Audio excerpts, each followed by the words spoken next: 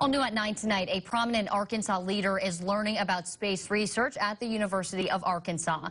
U.S. Representative Steve Womack, along with NASA Administrator Jim Bridenstine, toured the Northwest Arkansas area today. They stopped by elementary and high schools.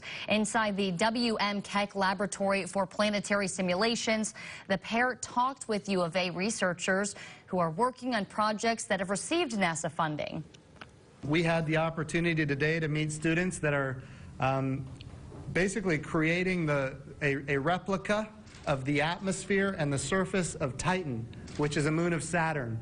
And NASA has a mission called Dragonfly that's going to be going to Titan. We're going to fly a helicopter on Titan. Pretty cool to have him here in Northwest Arkansas.